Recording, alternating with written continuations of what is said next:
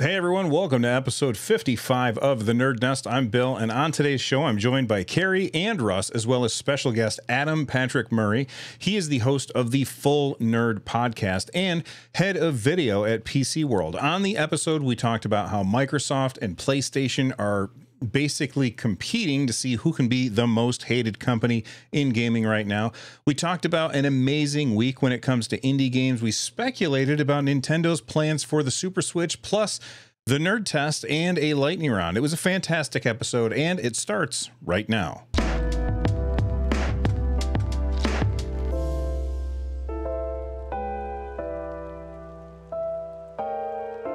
I feel like right now there are two versions of the video game industry. There's one that's going amazingly well, and then the other one is a disaster dumpster fire. And this week feels like the perfect example of both of those existences happening simultaneously in the gaming industry. And I wanted to talk about that. So I want to start off with Carrie.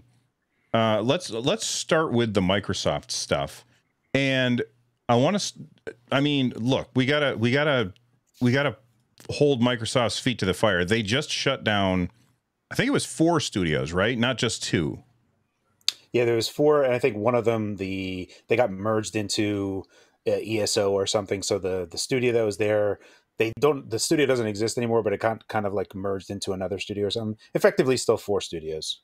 Yeah. And the ones that everybody was paying close attention to was Arcane Austin and Tango Gameworks. Arcane Austin recently had shipped Redfall, and right. Tango Gameworks recently had shipped Hi-Fi Rush, 2 very different experiences. Hi-Fi Rush is this single player game that was a shadow drop during one of their directs, and then Redfall was this multiplayer focused games as a service style game, and both of those studios get shut down. And I saw a lot of people that were like saying, well, it makes sense for Arcane Austin to get shut down because of Redfall, but I mean, what are you doing with Tango Gameworks? What was your reaction when you saw this, Carrie? All right, so I'm typically pro Microsoft. I like a lot of Microsoft stuff and the things that they do. It's hard to defend anything that they're doing right now. They have infinite money, and yet they're still closing down studios as if it matters to them at all, which I don't think it would at all. So you have Arcane Austin. And a lot of people are like, well, they're probably the B team and whatever. And I saw a lot of discourse on that, and someone put the kibosh on that from Lion Arcane and saying that no, they're pretty much working together in a lot of things like Dishonored. And then they started doing their own games and stuff. And Redfall, I will never pin on Arcane Austin at all. Redfall is definitely a games as a service thing, which every studio has been forced to do across the board. Everyone is doing, all the AAA studios, because that's where the cash cow is. And it doesn't matter if they know that they can't possibly be something that is sustainable from any degree that you look at it, because there's only so much time that people have within whatever they're going to do. So you're almost setting out with the idea that 95% of these are just going to crash and burn. And I think the tweet I put out there was just like, you see the black text with the white border that has just been sending out for everything that's just bad news. And I was like, management was like, oh, you guys are going to make a gas game. It's like, well, we don't want to do that. It's like, yeah, but you're still going to do it. Oh, you guys messed up real bad. Why did you do that? This is going to look real bad on you. And management anyone that has made that decision is not accountable at all. And it's frustrating. It's super frustrating to see that happen. It's like, first, you guys could pay for it. Second, it wasn't them that wanted to do that. And there's nothing redeemable at this at all. And the next event that they're going to have, this is probably Microsoft's biggest year in terms of games that's coming anytime soon for them. So they have like Indiana Jones that's coming. There's talk of a new Doom that's coming. There's lots of stuff that they're going to be showing off. Their pregame stuff for June is going to look huge. They might be doing some more stuff with Activision where that stuff comes in the Game Pass. And I can't help but feel like any hype I could possibly have for that is completely deflated based on what they've done here. And even what they did to Tango GameWorks, this is something that Microsoft has tried. With the 360, they tried real hard. They tried going into Japan. The launch day and date on the 360 in Japan, they funded a lot of titles. You have Blue Dragon, Lost Odyssey. There's lots of stuff that they tried getting into that region, but the region just didn't want that. So they started peeling back, and they finally get in a studio that's in Japan that could do that type of stuff, so that they could have some type of titles that could appeal to those type of people on the Xbox platform. And then they're just like, so long, you guys did great. We tried saddlebagging you by totally like silent launching. They're like, just, oh, here we go, shadow drop, here it goes, and everyone's like, whoa, shadow drop, this game's awesome. And for me, I was like, oh man, maybe if this is going to be a thing that they do, they'll always just have like a shadow drop that's going to be super awesome and huge. And turns out, no, they don't. They just tried to, like, shove that under the rug, and it backfired in their face. And they're like, what are we going to do now? But the thing is like, we don't really know if it backfired, because like Aaron Greenberg, right, VP of Xbox marketing, said that it hit all of their key metrics. Right. I mean, at some point, I don't believe anything that anyone ever says ever. So like whenever you hear some mouthpiece saying something, I just genuinely think they're not telling us the whole truth. Even when you had Sarah Bond be like, hey, happy anniversary, guys, many more years to come, like a few months before she just, crapped them out. Like, I'm not saying it was her alone, but like, certainly she should have known something was up. And at what point do you like, you no longer keep up appearances? That interview she had with Bloomberg was cool, man. That was brutal, because you saw her, she had no good answer for anything. And even her body language, which a lot of people had talked about, and I agree with, looked like she was voicing everything she could possibly say through her body language alone. It's brutal. This is, whatever they're doing isn't necessary, and they are shooting themselves in the foot. And it is entirely a Microsoft decision. The entire Xbox team, that you had, like, even before Jay Allard and those guys, Seamus Backley, and all those guys that like started Xbox, and the ragtag team that made Xbox what it was, is long gone. And it was apparent in like 2008 and 2009 when Don Matrick joined, and it's just been, it's not been anything that they've been able to recover from. I did honestly think that like Phil was trying to bring something back for Xbox, and I still think that he would like to do that. But when you have the parent company just like, well, we are fully adopting this now, just do what we say, pound salt. I don't, there's nothing that I could say that is defending them. This is a bad situation for them, and I don't know. I don't know. It's hard for any type of fan of Xbox to want to participate in helping them succeed at all, when I don't think anyone really wants them to succeed. I think there's a lot of people that used to be like, just like the Sony contingent that wanted them to fail, but now you have people that on the Xbox side be like, you know what, you guys can go up in flames. It's a bad time right now for them. So, Adam, I have a question. Like, for these situations where you have a game that was performing, we have no idea how it was performing, but what we do know is that, like, everybody was very hyped about that game, Hi-Fi Rush, and then it was over really quick. And when you sell a game, well, then money's coming in. But when you just have people subscribing to Game Pass, that could be what the real issue is. So, we have this question, and I'm going to start with you, Adam, on this for Game Pass. That is from Nicholas DeLeon. They said, have Game Pass and Steam sales done more harm than good for the industry? What do you think about that? Good question.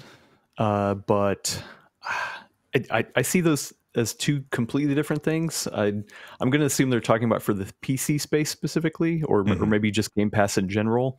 I personally have not heard of too many people who subscribe to just PC Game Pass.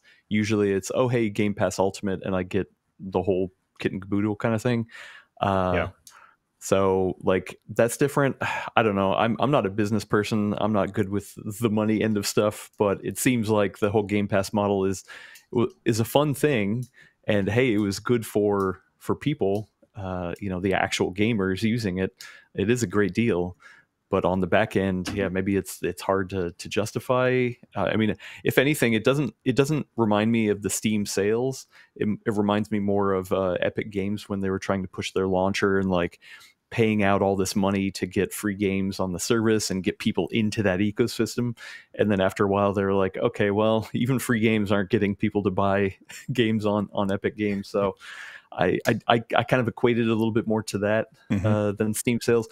I actually think Steam sales are a good thing because you can capitalize on the diehard people who want to get there day one, but then you get a ton of people who are always looking for deals on Steam, and like I just feel like it's commonly known that Steam is the place to find really good deals, and so I think developers kind of go knowing that and kind of have, or maybe the best ones should have like a plan of like, okay, we're going to launch at this, and at this point we're going to be able to discount, and then maybe a little bit further down the line we get a real big discount and get another bump. I see it a little bit more as like an established game where Game Pass, the Epic Game Store, that's all like new experiments that are just like, okay, maybe that didn't work out. Do you feel like Game Pass, Steam sales aside, do you feel like Game Pass is a failure or bad for the industry because you get these games that come to Game Pass and everybody tries them real quick, but then they don't stick around, and so as soon as they drop off that everybody's playing this game, it's like the sales didn't count almost. Yeah, that's hard. I mean, I feel like it's like there's so many different situations. Hi-Fi Rush is an example. I mean, another one that comes to mind is like Power World. Like I remember when everyone was talking about Power World, like I was like, oh, it's on Steam, that price, and then I was like, oh, it's over on Game Pass. Okay, let me try it out for 10 minutes, and I realized that is not a game for me, so I didn't play it further than that. But one of my coworkers, Willis, he got Game Pass specifically because all the Yakuza games were on there, and he just like cranked dozens and dozens of hours like through the Yakuza series, and he was like, hell yeah, this was awesome. I don't know financially how feasible it was on the back end for the developers, but I mean for people, people like it. I don't know. Is it a good thing for the industry? God, I don't know. I mean, I guess not, because it doesn't seem like it's like sustainable, but I mean, it was good for players at least. Do you feel like it's sustainable, Russ? I feel a lot like Adam, where it's like we don't have all the information to see whether or not, like, are the development studios getting some sort of payback or some sort of benefit out of this, because it is so pro-consumer that I worry that it's undercutting the individual value of these games. Basically, like if I can just see it on Game Pass, all of a sudden I don't know what it is about me. I'm a very fickle gamer, first of all, right? But when I pick up Game Pass and I look at them, I'm like, okay, well, these are games I will never buy because I can just get them right here. Right. And that's already like a sale that they've lost. And then other times I look at it and I go, oh man, I already bought this game and now it's on Game Pass. You know what I mean? Like I could have saved money there. And so it's one of those where it is undercutting the value of those games. And so I do worry about that. And I want to make sure that, these games are getting their return on investment. And I think Hi-Fi Rush is a great example. I didn't buy that game. I played several hours of it. I never paid for it because it was on Game Pass. And if I'm like every other gamer out there, then maybe the sales for Hi-Fi Rush weren't really there. Like how many people were buying it as opposed to just using it on Game Pass? And so, I don't know. Actually, it's funny. I'm on the opposite end where I had Game Pass, but I was like, I kind of wanted to just have it on Steam. So I actually rarely used my Game Pass except for like to try out some things here and there. Most of the time I was like, oh, if it's something I really want, I'm just going to go ahead and give them money and put it on Steam. I mean, but hey, I'm older. I got more disposable income. So, it's like, that's just how I like to roll. So I don't know. I feel like Adam, you're a unicorn. Like, most people, if they subscribe to Game Pass and a game is on Game Pass, there's no way that they're forking over extra money for it. And it's commendable that you do that, but I just can't see most people doing that. I did that 2 weeks ago with Manor Lords, only because I didn't realize it was on Game Pass. I bought it. I was enjoying it. Carrie told me it's on Game Pass, my immediate reaction was, I'm going to return that. And then I ended up not returning it because I was like, well, you know what? I'll support them. And I don't want to have to worry about my save disappearing. So like the thing, like Russ, you brought up something that's kind of interesting to me. And I wonder, I mean, we can go back and forth about hypotheticals, but here's my question. These games that come to Game Pass and you try them and you bounce off them very quickly. Do you feel like if you had paid money for those games outside of a subscription to Game Pass, that you would have stuck with those games longer and would have been engaged longer than you would have otherwise? What do you think about that, Russ? Yeah, totally. So I do actually, I look at that every time. Like when something's on Game Pass, I'll pull it up and also see how much it costs to buy it. Because the thing about Game Pass, unless it's like a Halo game or whatever, I always feel like it's going to disappear at some point. And so I never want to install those games onto my Xbox because I'm like, it's going to be gone. Like maybe I'll just buy it instead. And that way I have it on my dashboard. And the games that are on my dashboard are the ones that I'll actually play. Because when I sit down, I'm like, oh, I want to play something. I will look at like those 5-10 games that are right then and there. And those are the ones that are pre-installed, you know, and I don't want to wait on installation, all that stuff too. And so it is a weird thing where the temporary like feeling of Game Pass means that I only treat that as a trial kind of experience where I'm like, okay, if I can try this game for free, basically. And to be honest, I often will just do the cloud streaming thing because I don't want to do the install. I'll just be like, it's a little bit laggy, but I'll get 10 minutes with it. And then I'll decide whether or not I want to play it. The most recent Requiem game was one where I was like, I don't think this is a game for me, but I want to try it out and I don't want to deal with the installation size. So I'm just going to cloud stream it and see how it is. And I was able to play that for 10 minutes and I was like, yep, I'm right. This is not a game for me. And so that was the kind of experience that I use for Game Pass, making it more or less likely whether or not I will install it, you know, whether or not I own it and play it is absolutely a thing for me. If I own it and it's in my library and it's in my dashboard, I am so much more likely to actually play it. Yeah. This makes me think that like Game Pass is us paying money monthly to just have demos. Be like, hey, is this something we actually want to buy or not? Right. It's like GameFly almost. Yeah, where it's like you're just paying like a trial period for subscription thing. I get it that people will play their whole stuff on there. And it's pretty awesome when that does work. You know, there was a game I just was trying yesterday. I forgot what it was, but I installed it. I started it up and my save game from like 10 years ago worked. And I was like, this is amazing. You know, it was so cool. And so I like that trial aspect, but yeah, I don't use it as like a permanent access to games and I'm only going to play what's available right now. I don't use it like that. What about you, Carrie? Do you stick mostly to Game Pass on your Xbox, right? Typically I'll be more on Xbox only because of the integration between the xCloud and Xbox is a little bit more unified, where the xCloud is the Xbox version versus the PC version. And you'll have some weird things like old Bethesda games having like PC saves, but not Xbox and cloud saves.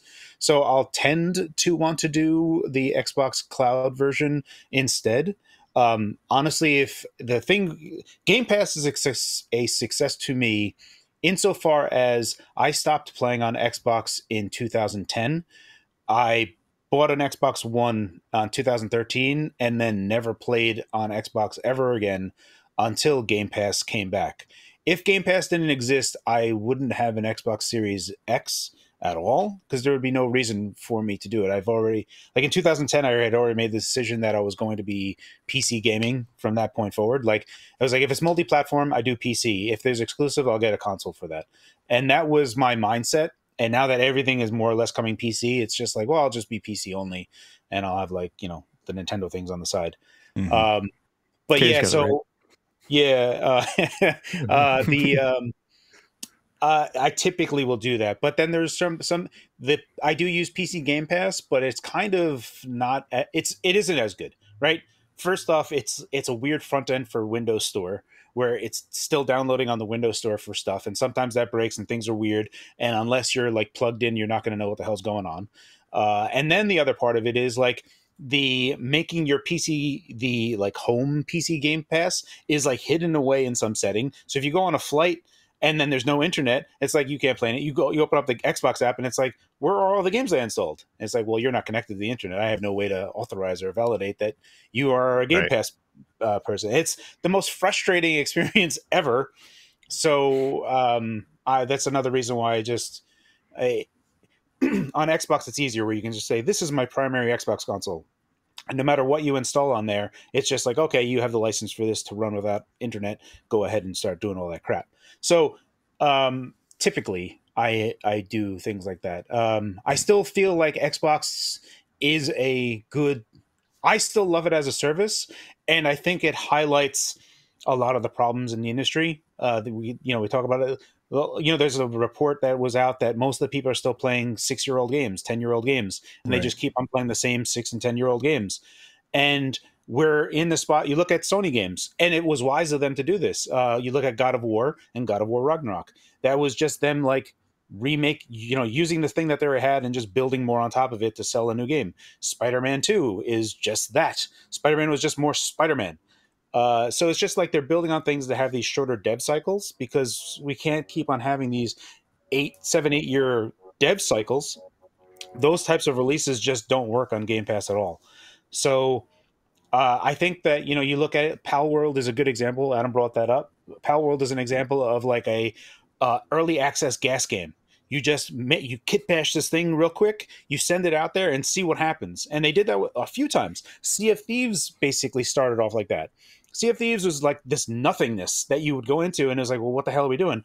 There's a bunch of people that play Sea of Thieves and love Sea of Thieves. And when it first started off, it was like, what do I do? And Grounded started off like that. That doesn't have as big of a presence as Sea of Thieves does.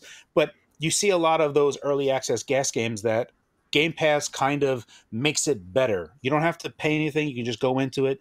And I think it highlights, especially with a lot of indie games coming to Game Pass, it highlights games that don't have these big dev cycles that can have this payoff for playing in that thing. And like a AA game is something that I would rather prefer. A game that's 6 hours long, 8 hours long is something that I prefer anyway.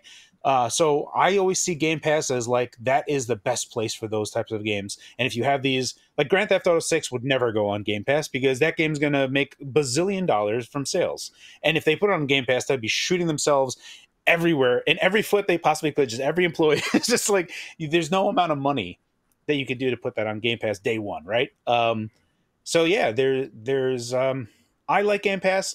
I don't particularly think it's a problem for the industry. I think it's just highlighting the problems of the industry generally adjacent to it. Yeah, I think that I'm going to be completely open about this. Is I was all for Microsoft buying Activision Blizzard, because I didn't like how Activision Blizzard was being run. And I was like, maybe the people at Microsoft will put a stop to the shenanigans that are happening over at Activision Blizzard. But I think it's actually going the opposite direction.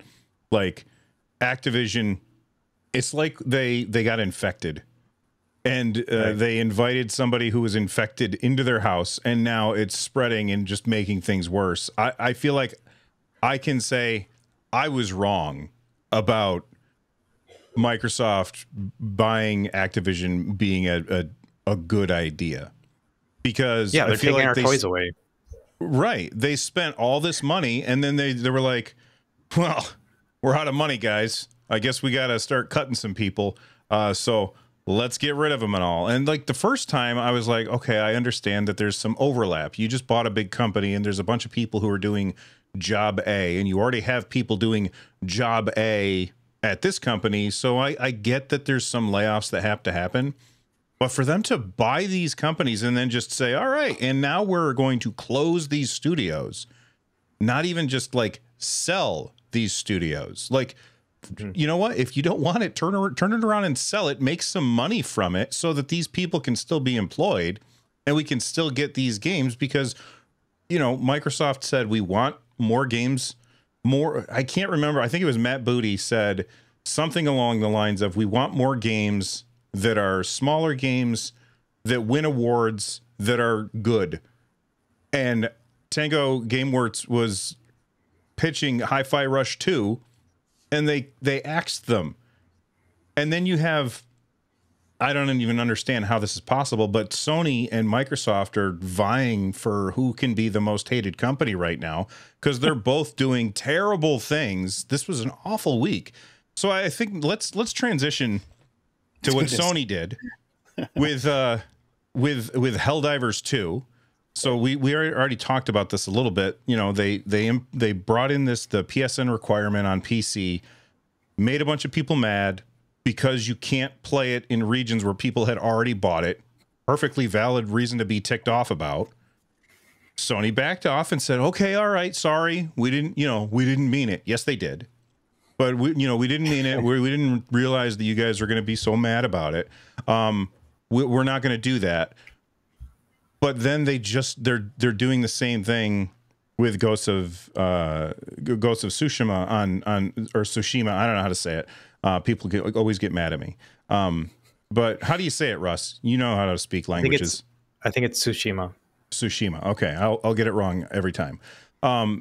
So they're doing the same thing, and then they just delisted Ghosts of Tsushima on like 180 countries or something. Now, I don't have a problem with a PSN requirement, but why isn't your service available worldwide? You're Sony. What do you think about that, Russ? Yeah, I mean, it seems like it's a logistical issue, like it's something to do with some sort of policy or whatever. And the thing is that the gamers are the ones who pay for it. And I feel like those who are in those regions have the quietest voice among them. And it's really unfortunate. Like the lottery of where you were born and where you are living, like determines whether or not you can play a game in the 21st century, which is just ridiculous. So I feel like it's okay for a game to launch and say a PSN account is required. For them to launch, not have it required, and then change it after the fact, that's not cool. Ghosts of Tsushima doesn't really bother me all that much because they're telling us ahead of time, hey, you can't play it. It absolutely sucks for the people that are in the countries that are on the screen right now that they're not going to be able to play this game because it's a really good game.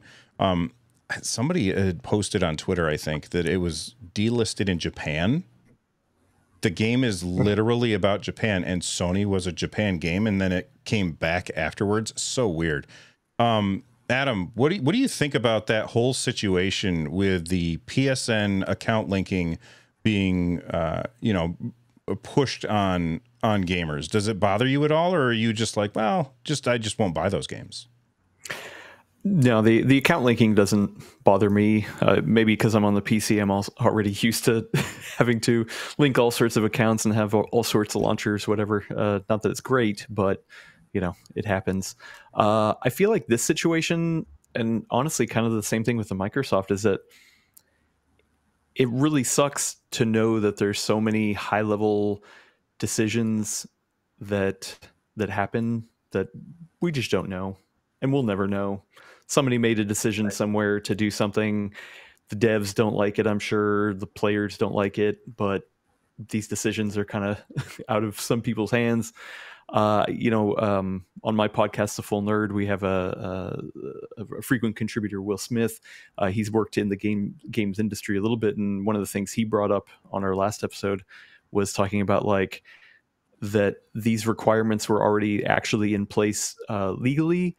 I'm going to butcher it, but supposedly like these requirements to have this account was already in place legally to have some sort of metrics of where people were at, and PSN was supposed to roll in to help kind of put that in. And now that PSN has they're like, oh, we're backed off. Now somebody on that development studio has to go through with making a similar thing to interject into that. So now it's more work on their end. It's these large corporations. I honestly I feel like it was something that this situation specifically with Ghost of Tsushima was like, oh crap, we tried this over here, now we got to do this over here for Ghost of Tsushima before it comes out. But then it's miscommunication, mismanagement, people scrambling to try to figure stuff out. Luckily the game isn't out yet, and hopefully they are issuing refunds to people who aren't going to be able to get it because it's not out yet. But yeah, I mean, Sony, I'm glad Sony is embracing the PC. Hell yeah, Yes, because the PC continues to win. But yeah, they've got a long way. They've got a long way. I do think that they have a long way to go, and look, the only way that they will continue to embrace PC is if they can get those accounts, because those accounts give them the ability to market to people. And so I get why they want to do this, but don't sell your game in the regions where you can't play the game. Like, somebody has to have just, like, they got to have a list on the wall someplace. I'm sure that they do now, but somebody should have had a list on the wall and said, oh, we can't sell it in this country. We got to make sure that it doesn't go on Steam in that country. It's just really, really strange. Carrie, any thoughts on this? Yeah, there's a part of me that instead of using the whip, they should have used the carrot type of thing. And it's, I don't know. I get it, right? Like, it was like, oh, now we have to make promotional crap for people to attach their PSN account. For what it's worth, they already did that. They did it for Sackboy. Sackboy is if you created, if you tied your PSN account to the PC game, they gave you some skin for Sackboy. And I was like, oh, okay, so that's like totally leading by a carrot, right? Like, there is a thing that you get for linking your PSN account to the game. And I feel like that's better. And I have to wonder, there's a part of me, right, that says, oh, that requirement was there all the time. But then there's also the part of me that, like, Sony's like, oh man, Helldivers 2 is doing way better than we thought it was going to happen on PC. we gotta start getting all this data. And they're like, you know, push the button. And they push the button, and the devs are like, whoa, what's going on? Not that button. Yeah. So I don't know. It's weird. It's weird to see what's going on. They backed off, and then they're doubling down. And there's a part of it where there's some tweet that I read that was kind of a shitty attitude, and I don't agree with it. But the guy was like, all these countries that they're not selling to, this is a rounding error to them. And I'm like, all right, I can get that they're not going to make a bunch of money from whatever, you know, these particular regions, but like, that still sucks for all the people that live there. Like, like, just because it's a rounding error to whoever, that's, you know, if their only recourse is piracy, okay. But I don't know. It's just a really crappy situation all around. And yeah, it's. I would say that this PlayStation situation is not as bad as the Microsoft situation, though. No. Microsoft really stepped up and helped Sony out here. They were like, "Oh man, you guys, don't worry, guys, I got you back. 1 second." The race to the bottom. Yeah. We're closing these 4 studios, guys. We got you, Sony. Well, I do wonder though. Do you think the overall general Sony user even cares about all these problems on the PC? Because this is, you know, getting into the PC is a new space for Sony. So maybe all the typical Sony fanboys who are just playing on their console, they probably don't even care. No, I don't. I don't think that they care even a little. Right. Well, that's not fair. There's some. I would say a majority of them don't care. Actually, no. I would say a majority of them don't even know about this. And I would say a lot of the people that do know about this don't care.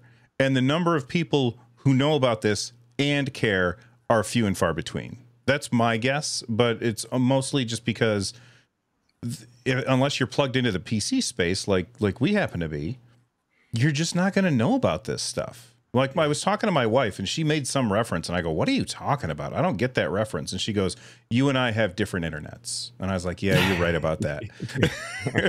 Yeah.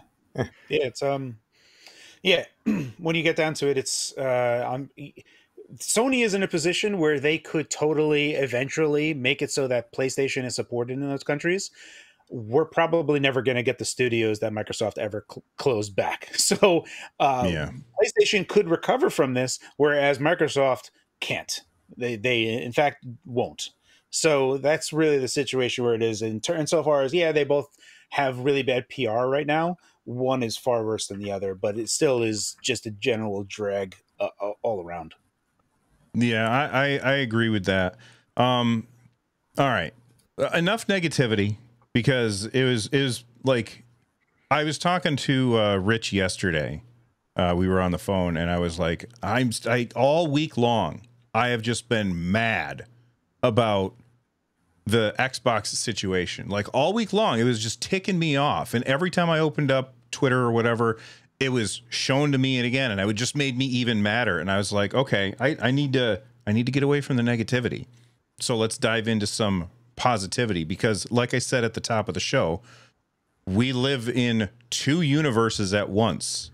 The gaming industry feels like a multiverse. One universe where everything is on fire, and you know, it's like that meme from Community where Troy walks in carrying the pizza, and they're like, it's the craziest thing happening and it's awful. But then we also live in this world of indie games, and indie games had a moment this week.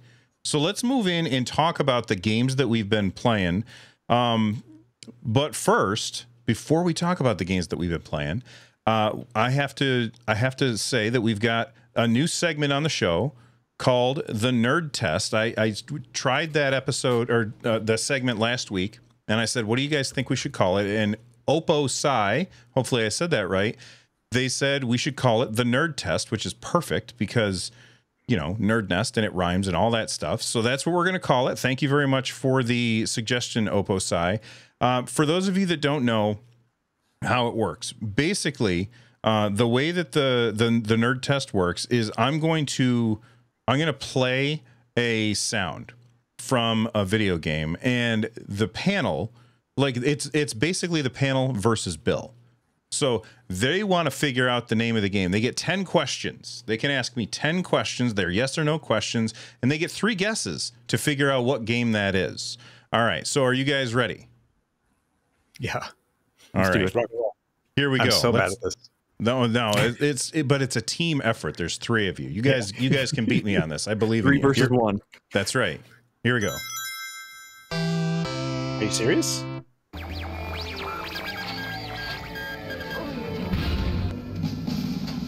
Clear. We have a picture. I'm Commander Sims of the Sega Control Attack Team. Scat Mission 230. 5 teenage girls have disappeared after spending the night at the old Lakeshore Winery house of Mr. and Mrs. Victor Martin and their children, Jeff and Sarah. All right. So I can give you more later, but first off, do you guys have any questions for me? Is it I can tell you, it's a Sega CD game because of the boot up sound. Right. Yes, it is a Sega CD game. That logo afterwards is like the same studio that made Sewer Shark, because I remember that sound because I had Sewer Shark as like a pack-in game for the Sega CD. I forgot what it's called, digital something or other. And then it's one of those FMV, like, so either like Night Trap or Sewer. It's not Sewer Shark, but Night Trap or something like that. Yeah, I think it's Night Trap just because 5 teens. But that's what I'm leaning towards. But yeah, it's definitely an FMV game. Yeah. I said never let me play that game. Scat Mission 230 and Sarah. Right now, another 5 girls are headed towards the Martins to spend the night. Oh yeah. Their mission? Yeah. Protect. No, they figured it out. We use 0 of the 10 questions, and we just go all in on Right. on the first guess. Yeah. And what is it? Night Trap. Yeah, Night Trap. See? Okay, I got to make these Nice. way harder. I thought because I figured first off, Adam's a PC guy, so I would have made it hard because, old console stuff. I started as a console gamer. I Oh, came you late to did? the Okay. stuff. Yeah.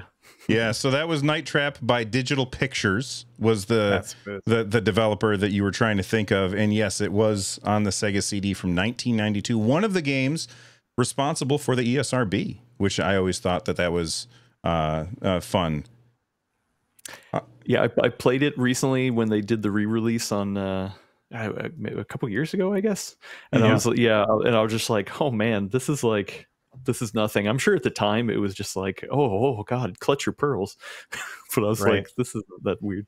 I mean, it was weird, but not like that weird. So originally, because I ended up watching a documentary about it a few years back, and originally like they didn't have those weird dudes in trash bags or whatever. They had vampires, and the vampires would bite the girls or whatever. And then they said that's too intense or too scary. So they ended up having those guys in the trash bags. And then they had like a weird mechanical claw that would hook around their necks and drill into their necks. You never saw that happen, but they would have that. And I was like, that's way more horrifying than what they originally had planned. Yeah, this was like, I was 12, 13 when that game came out, and same thing with Mortal Kombat, was going on to the home consoles at that same time. And yeah, my mom, like, she saw the news and she saw those games. We were banned from being able to play Night Trap at all. And then I had to work it in order to get Mortal Kombat. And I was like, look, there's no blood in, because they didn't know about the blood code, because there was a code you had to put in. And so I was like, look, there's no blood, there's no fatalities. It's just like Street Fighter, and yeah, she let me get it. And as soon as I got it, I put in that blood code. Is awesome. My mom was the complete opposite. When I was like 8 years old, she bought me Leisure Suit Larry 1 because I wanted it. And I was just like, oh, I still have my 5 1/4 floppy from when she went to the... Hey, listen. We don't need to know that information, Carrie.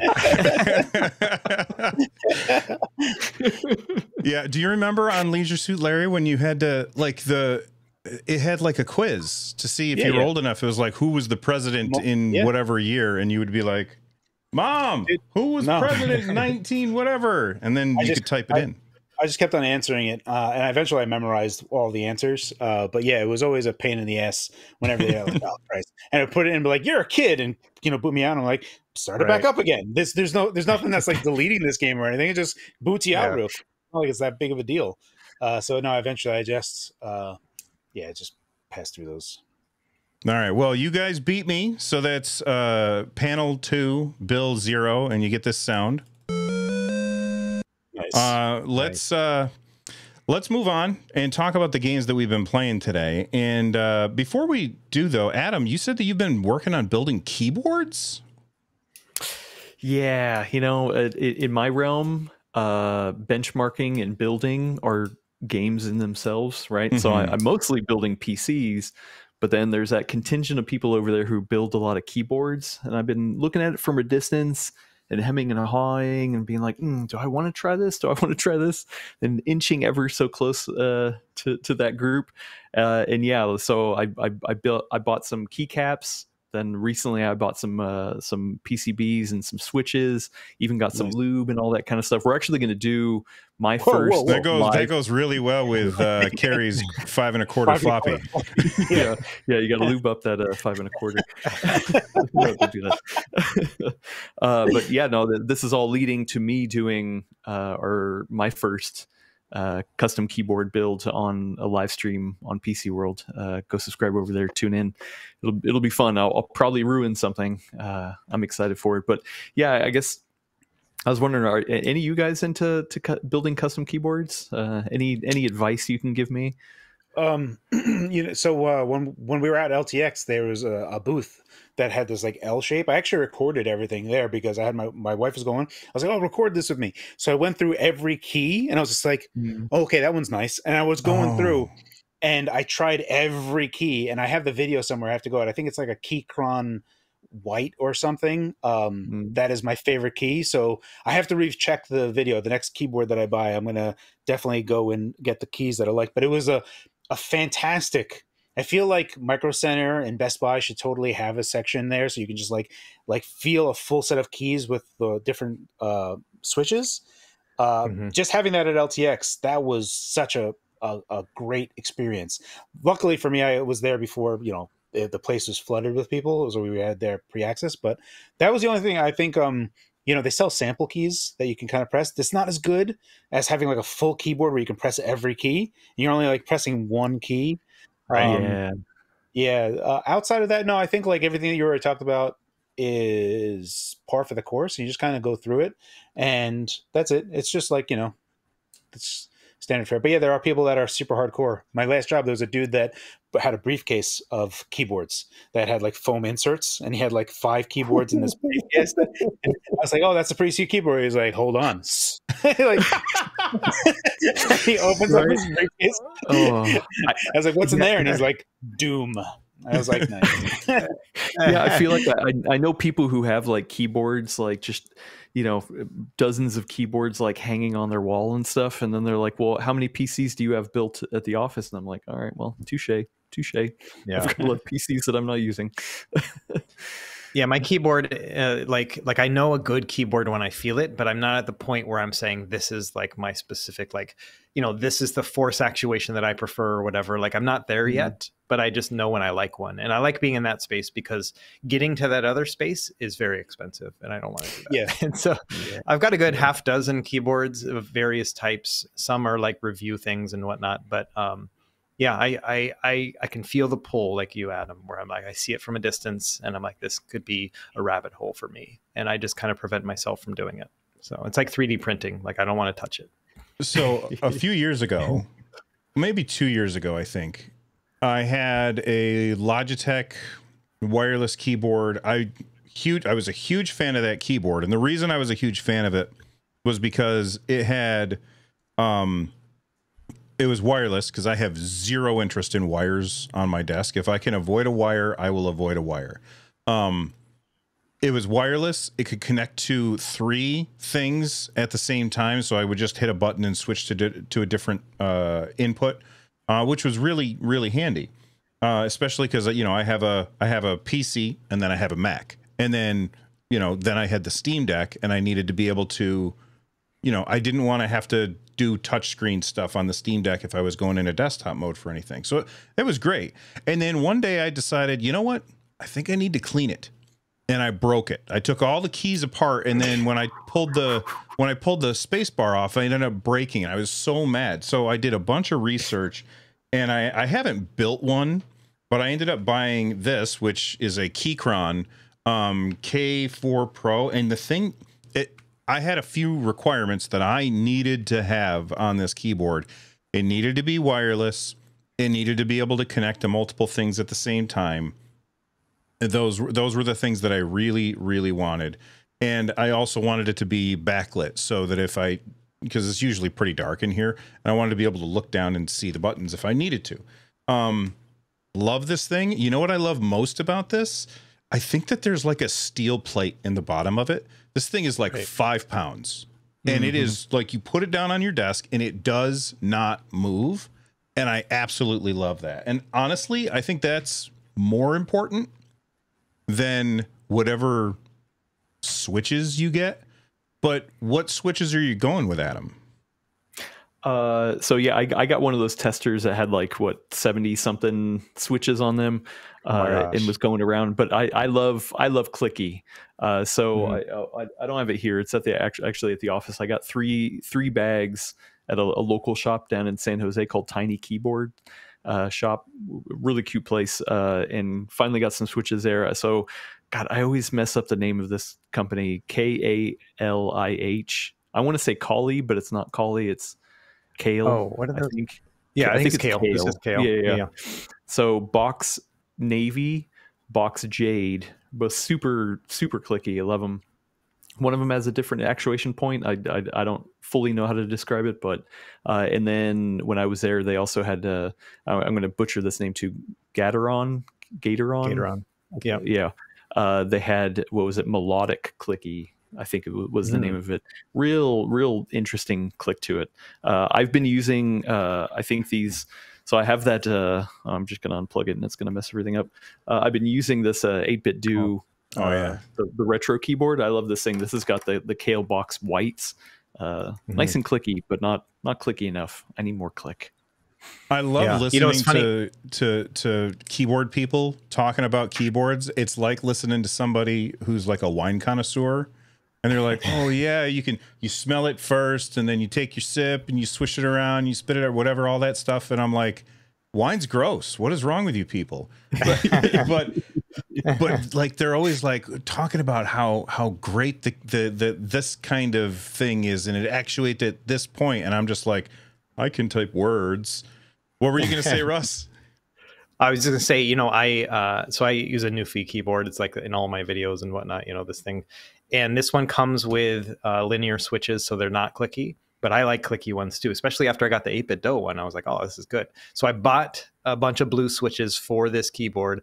And it takes time to like pull these out and put in the new switch and stuff. So it's like a half-hour work basically.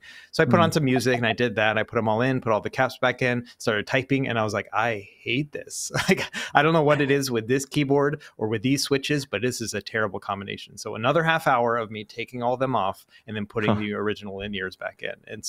And I wasted $40 getting all those switches. And so I'm very interested. I'm going to watch your video and see how you like it, because I found that the theory all made sense, and then the actual use of it, I was like, this is terrible.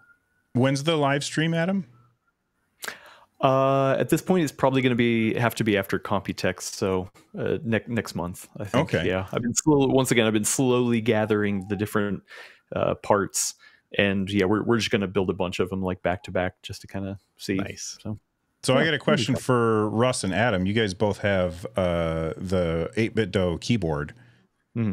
Do you ever use those big red and blue or the giant B and A buttons on the left hand side that it comes with? Because it's cool, but why? My wife like when I unboxed it, I was like, check this out, and she immediately took those and she was like, oh, these are awesome. I'm going to take them. So I don't even get to experience them. What's she use them for? Just clicking. Just like a fidget spinner kind of thing. Yeah. Oh, okay. Yeah.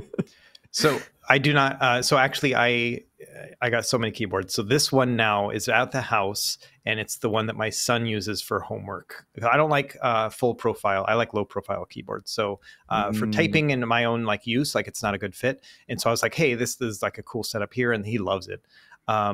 I was using it previously when I was doing all my testing. I was using those big buttons for save state and load state when I was playing games.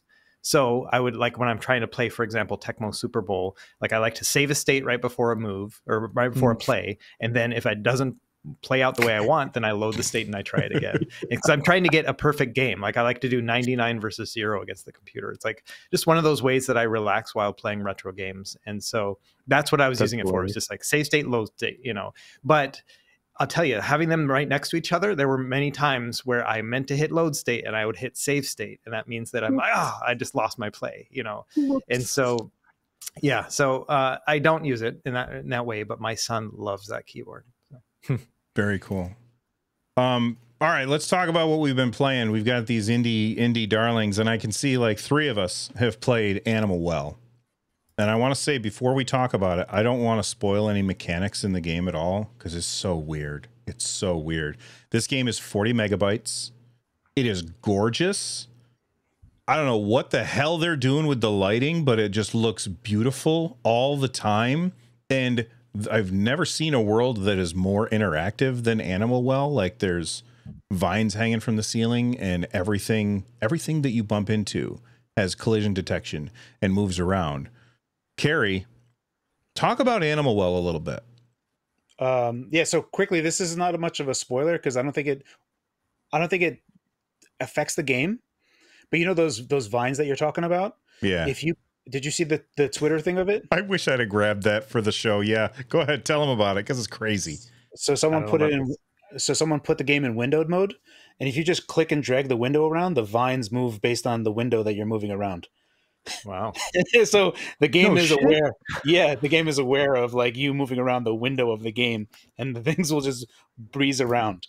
Like that's the degree of like how hardcore this game is. Like you see Adam's face right now. You just told me.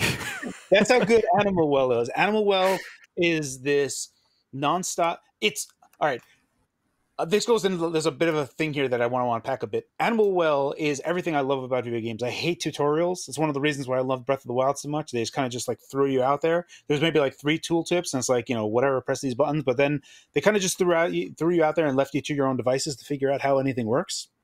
And Animal Well is the same way. There's no tutorial. It's just you go and you do things. And at some moments of the game is just totally surreal.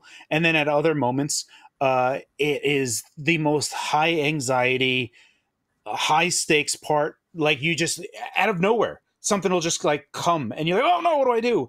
And there's other parts where you're like, oh, okay, where I am is safe right now. But then, oh no, you're not safe. And there's parts of these where my heart rate goes to like 170 beats a second.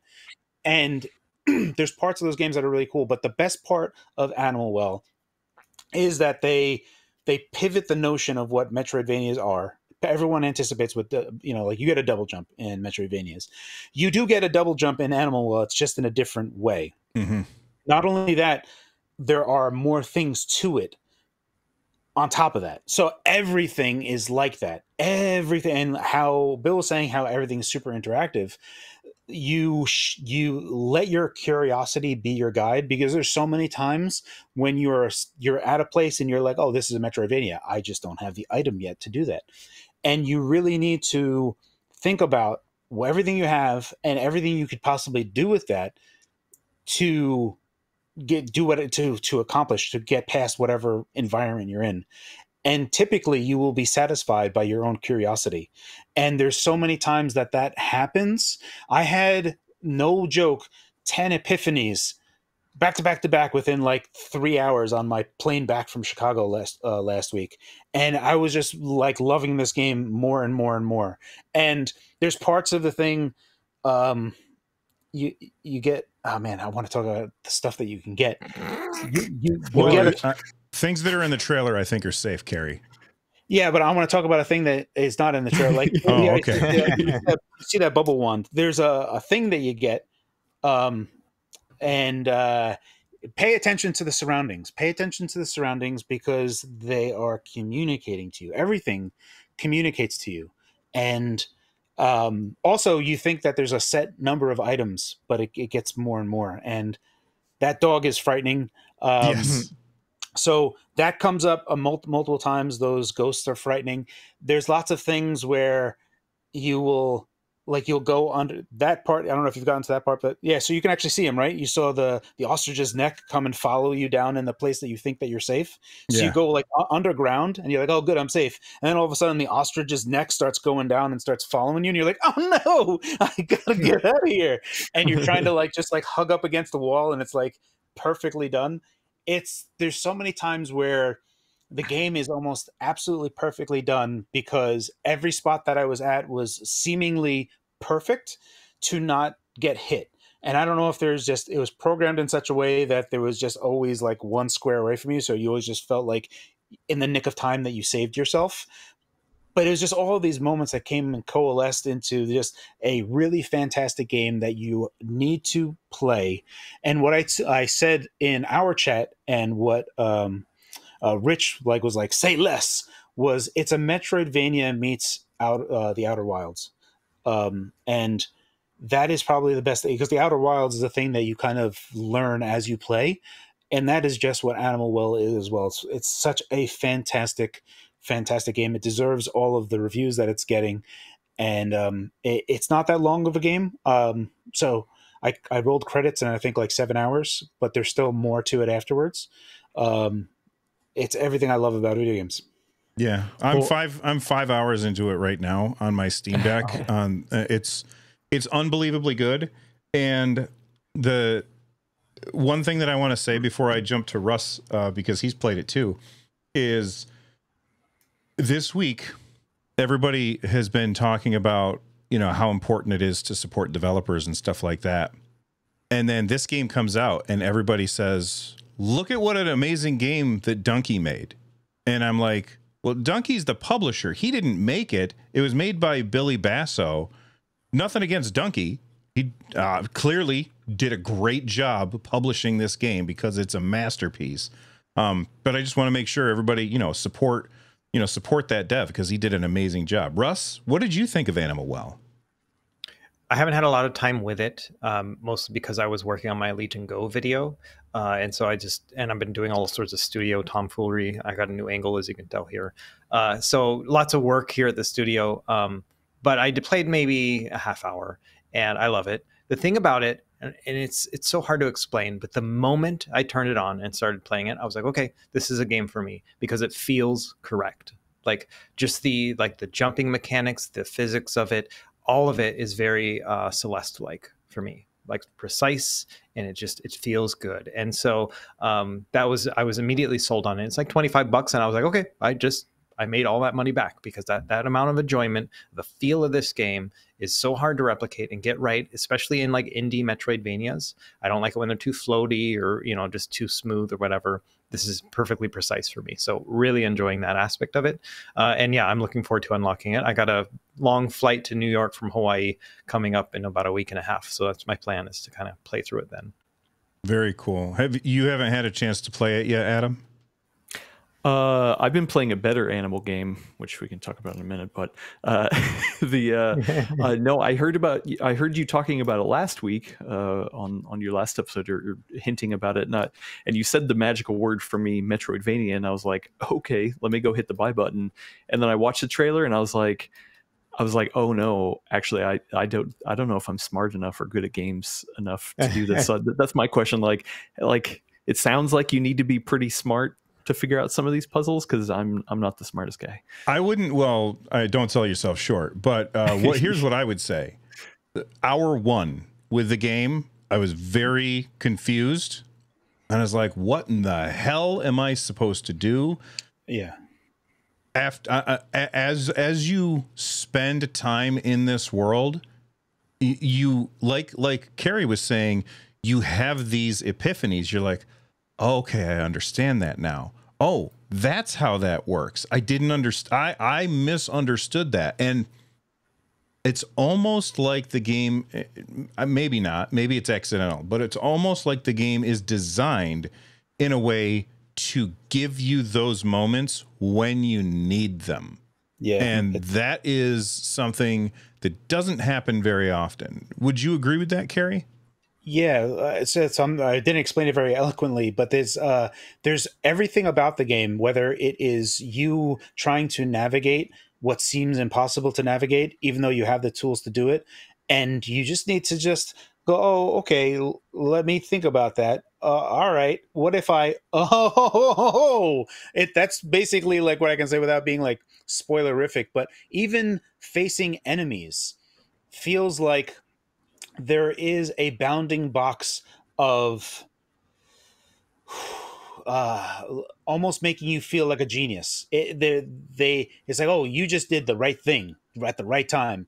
And that's what I felt like. Oh, I was doing the right thing, but I almost question if I was doing the right thing at the right time versus Billy Basso be like, oh, this person's probably gonna have difficulty here, so let me just kind of cycle around this.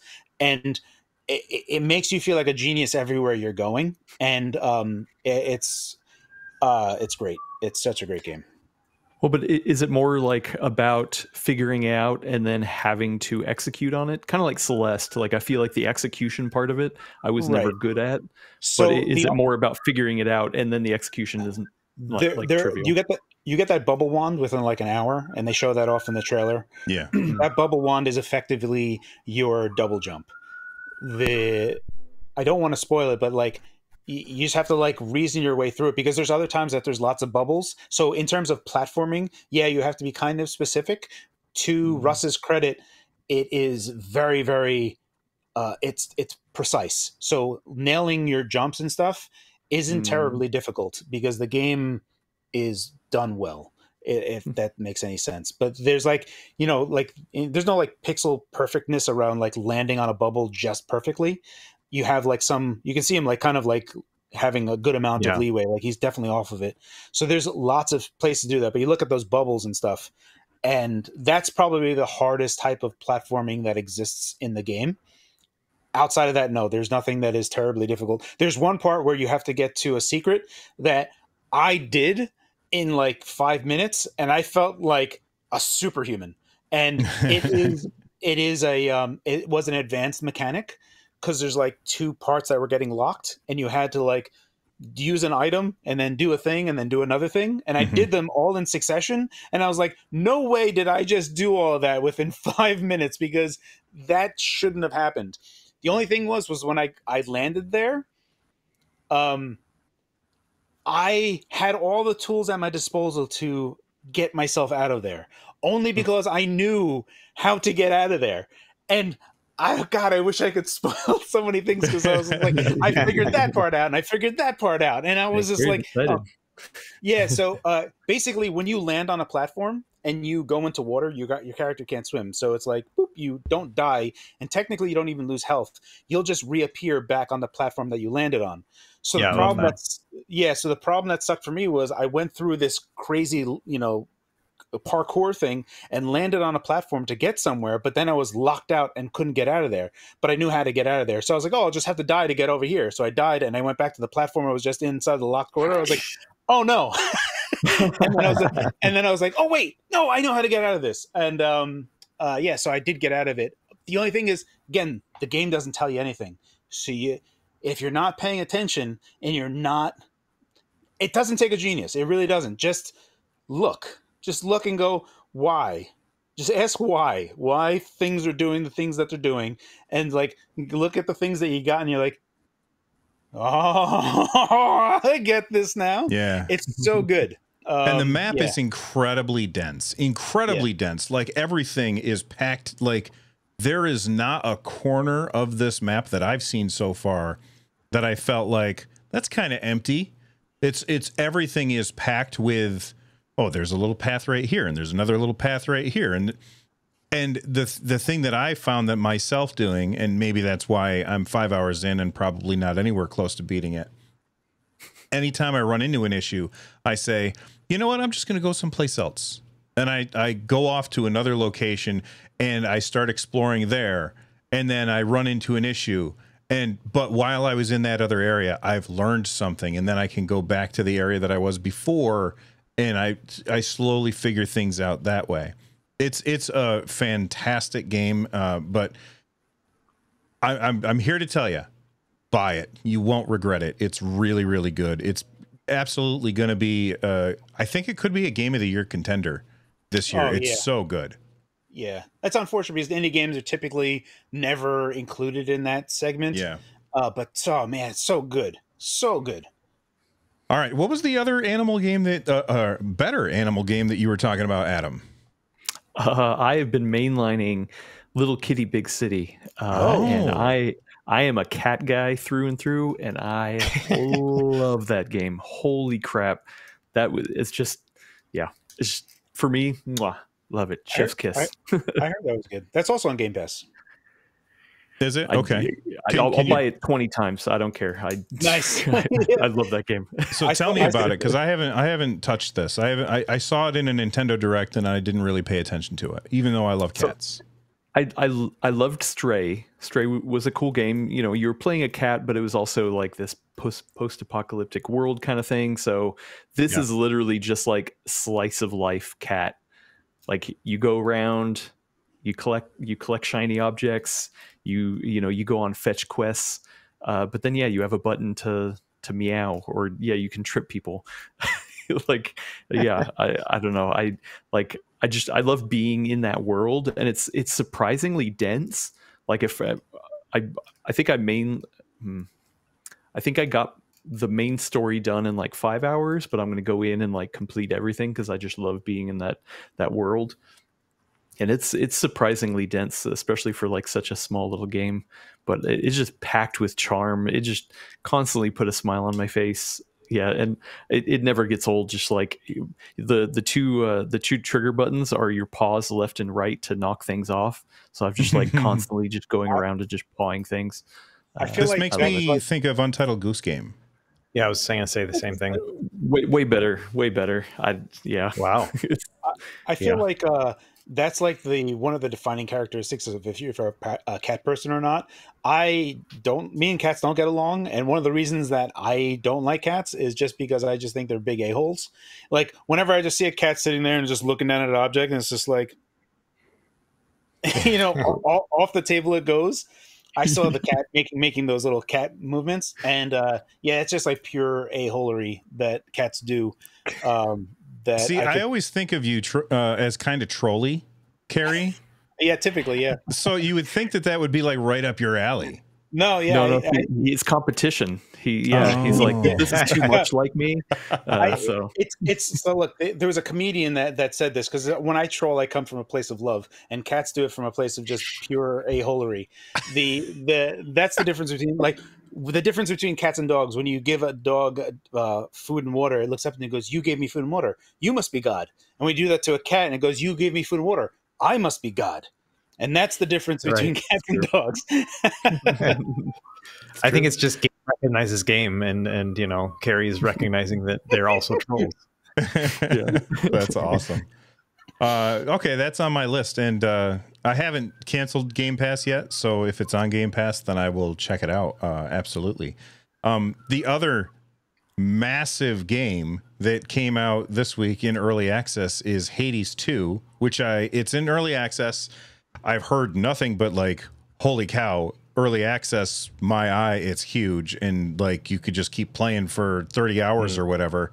I don't know. I bought it, I played it for a couple of hours, and then I played Animal Well, and I haven't touched it since. But as soon as I finish Animal Well, I am going right back to Hades 2. Russ, like 2 weeks ago, you said, I just finished Hades 1, and here's Hades 2. How you feeling about it, man? I'm torn. So I've put 5 hours, maybe 6 hours into it so far. So I put a lot of time into it, and I decided to stop. And so that's because I want to play the finished game. Like I've got enough of a feel of it. I realize now that it is very similar to the original Hades, just with more stuff, more abilities, more different ways that you can kind of craft things yourself. It feels great. It feels, like people are saying, like it feels more complete. But I'm reading all the development notes, and they're talking about all the tweaks that they're going to be doing and stuff like that. And I part of me wants to be part of that community and just like double down and just have a Hades 2 year, basically, where I'm like one of those guys giving the feedback and testing and doing that stuff. Another part of me wants to just enjoy the finished product, and just kind of enjoy it at the retail release. And so I just made a decision. I got pretty far. I got probably, I don't know how the game is going to be structured in terms of length and stuff, but I probably got a fair amount into it where I, got to another area, basically. I don't want to give any spoilers, whatever, but I got pretty far, and I was like, okay, I think this stuff's going to change. And so I'm just going to stop, and I'll just play it retail. And even when it comes out retail, I will just start over a new game. I don't even want to play through the stuff I've already played. Like they've said that your save games are going to transfer over. I'm like, no, I don't even want it. I'll just start over again. And so I'm loving it, but I've decided that it's just too much for me. So it is more of the same. And that sounds like a bad thing, but it's not a bad thing because the first one was fantastic. The things that make it different are that now you have, I don't know what they call it, but essentially mana to power your abilities. And every button has two functions now. So there's the tap function, and then there's the hold function. So if you tap and hold, you will basically have a more powerful ability that you are able to cast, via the different things that you level up or whatever. But you have these different abilities that you're able to cast that do more damage, but they are restrictive because you will run out of mana.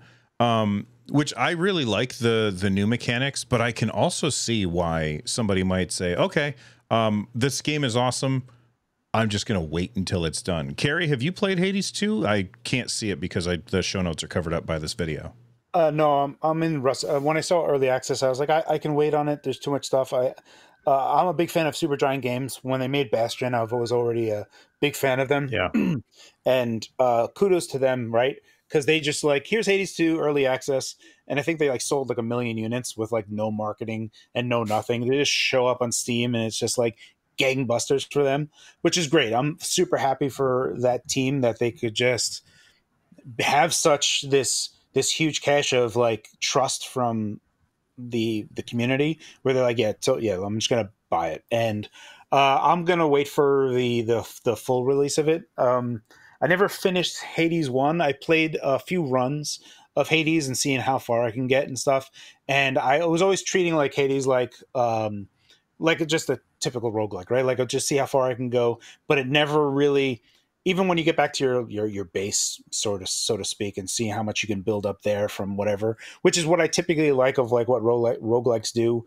Rogue Legacy was kind of like that, but I didn't even like that as much. There's for me, I need a bigger allowance, like Vampire Survivors. You can start investing in other stuff and get bigger and better stuff, and then get other characters. Vampire Survivors had a much faster pace in terms of Right. progression, and I felt like Hades was really like almost like games as a service slow, of like, hey, you got a little something, why don't you go spend that nickel somewhere, sonny? And I just felt like I wasn't getting enough. And I was like, well, maybe if I play, I'll be able to get more resources to like build faster. And it's like a slow trickle that'll just like be a snowball effect. But I never got to that point where I could really felt like I was really catching a lot of, getting everything done. And it was just like, I'm playing through the same things over and over again. So I was like, let me back. I haven't really played Hades that much just because of the progression of it.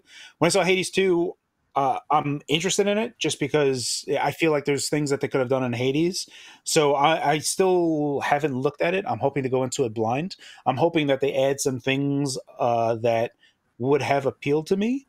So we'll see where that's going to go, but I'll probably look at it after they have like an actual full release and see where they are. One thing I will say about it is the music is unbelievably good. Nice. Like, just even the intro music sounds fantastic, but when you are in a fight and you can like hear the guitar like in the back, or like there's a bass guitar going in the background and you're fighting and you're like, man, this is really good music. And there's a soundtrack available as well. It's like classic. What was that, Adam? I couldn't hear you. The Bastion soundtrack was like classic. Oh yeah. Yep. Yeah. That was such a good game. I played it on the iPad back in the day, and it was so fun. And the narrator and stuff, like I was probably the first, maybe the only iPad game that I've actually played all the way through. I played Bastion in one of the first PAX Easts, I think, before they were like out. And I remember putting on the headphones and like the immediacy of the narrator having such a big impact of like you would like fall off and the narrator was like in the middle of talking something, then you fall off and he's like, well, maybe he didn't live that long. And it was whatever he said. And I was like, oh, so God, cool. That was awesome. I love how that within the first like 30 seconds, Bastion sold me on it. Like the game looked amazing, right? But then how far they kind of really tweaked it was the next step for me. I typically like their isometric stuff. Pyre was a weird game. I don't know if that. I remember seeing Pyre at PAX East, and I was talking to. Oh, he was a game journalist before he joined them. His name is escaping me. I was talking to him. I was like, "Is this like a MOBA?" And he was like, well, it's kind of its own thing. It's kind of like, and he would not just say it was like a MOBA. He was like kind of saying that it was this whatever mix of genres. And I'm looking at it and I'm like, that just looks like a really small MOBA. And like, I just never felt Pyre. But Hades was always a game that it clicks all the buttons. And when you get further and further along, you're like, man, I'm on a hot streak right now. And it's just some weirdo thing that would kill you. And I'm like, of course it had to end my run in such a silly way. So yeah, there's parts of me that really like it, but I'm just a huge Supergiant fan in general, indie fan, like indie game fan in general. Yeah, this is a huge week.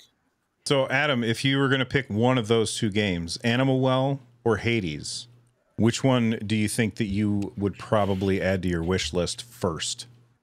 Oh God, I know I'm a jerk asking questions like this. That is hard because I didn't super click with Hades, the original one. I mean, I liked it. It was a good game, but yeah, the run-based stuff just wasn't working for me in the way that I liked a game, I guess.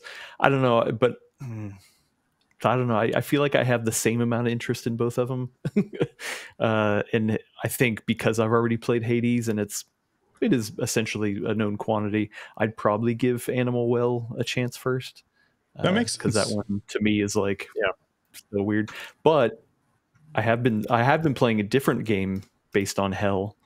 If I can bring it up real quick. Yeah, absolutely. Yeah. So I just beat I just beat last night a game called Indica with a K, not a C. It is not about marijuana. It is this. Oh man, with the yellow with a yellow font or whatever? Yes, yes. And it's like, it is trippy as hell. I love horror. I love horror games. I love horror movies, all that kind of stuff. And like, this was like, it's not pure horror. It's like real unsettling and uneasy and just has some really weird stuff in it. But the overall thing is like dealing with faith and hell and all this kind of stuff, and then yeah, like every once in a while it mixes in this little like 8-bit art style stuff. I don't want to spoil any of it. It's just like a mood game. There's not much to it. You know, I think some people would look at it and be like, yeah, it's a walking simulator. Sure, okay, but also it is a really, really good one of those. So I liked it. That's my hell game. Awesome. So let's wrap things up with the lightning round. And I can't believe that this is going in the lightning round, but it's been such a fun conversation. Nintendo Switch 2 leaks. Carrie, I know you got some hot takes on that. Oh yeah, I wanted to make a video about this. There's a lot of people that have I want to start it off, but I was really just worried about how many thumbs down I would get from just like really just people that were just already drinking the Kool-Aid. These people are in Never Land. They've lost their marbles completely. I keep on reading a bunch more things about like how, this thing, even in handheld mode, is probably going to be like a Series S. And they're like other people are joking. Isn't it funny that Microsoft made a Series S and then the Nintendo Switch 2 is going to benefit from all that? And I was like, I can kind of see where you are, but you're also out of your mind. And the thing that people are saying is they're just looking at the raw specs and not looking at anything else. The most important spec on the Nintendo Switch 2 Super Switch is the battery, and no one knows what that is yet. Now, it could be larger than the Switch. I could say that it would be larger, but how much larger do you think it's really going to be? How much larger does anyone think the battery is going to be on the Super Switch? This first one is a 16 watt-hour battery. That's less than half of the original Steam Deck. This thing is such a tiny battery, single cell battery, that it's going to define what power limits are on this device. So until we know that, any other spec that you get is completely worthless because we don't know what Nintendo is going to drive this at. So that's one part of it. The other part of it is that, like, you know, people are saying, well, this is going to be more powerful than a PS4, considerably more powerful than a PS4 in a handheld state. And that's also bogus. I think it'll be somewhere in the range of a PS4, maybe quite a bit below a PS4 in a handheld state. But even with that being the case, God of War came out on PS4, and that game still looks amazing today. Yeah, it does. So when you think about look at Luigi's Mansion 3. Luigi's Mansion 3 looks fantastic on the Switch. And think about what Nintendo is going to be able to accomplish with something that's far more powerful than the Switch. They're going to make things that are bananas go nuts in terms of image quality. And it's going to be something that I think when Nintendo really gets down to it and really does all their stuff, you know, front to back, that you're going to find something image quality wise that is going to compete with stuff, even though it has no business competing with like modern video games in terms of image quality and what it's doing graphically. So that's like, there's like two angles to look at this. Number one, they're out of their mind, out of their gourd, completely lost their mind. They're in outer space and they need to come back down to Earth. And then at the other time, games already looked good 11 years ago from a system from 11 years ago that we're starting to get diminishing returns with regard to pushing fidelity. And I don't think we're going to get something like Hellblade 2, Hellblade 2, that the latest Unreal Engine 5 game with all the bells and whistles. I don't think we're going to get anything that looks that good on a Super Switch. Like, that is going to be that it's cutoff limit. But anything prior to that is going to run and look great on the Super Switch. So that's where we are. I think that the leaks are meaningless. They don't matter at all. And things are still going to look absolutely amazing for the Super Switch. So ultimately, it doesn't matter what I say. Things are still going to look fine. It's just a weird conversation to be in. It's just like they're talking about nonsense, and I don't know. Adam? I get Oh, sorry. I thought you were no, wrapped up. I am done. I'm done. Adam, you work for PC World. Are you do you care about Nintendo consoles, or is you like, I'm just going to play on my PC? Oh no, I mean my first personal console was a Game Boy, the original Game Boy. Like, I love handhelds. Handhelds are like, have always been my jam. And Nintendo, yeah, I've always been down with Nintendo stuff. So yeah, I feel like it's the perfect complement to the PC. Yeah. As opposed to like a PlayStation or an Xbox.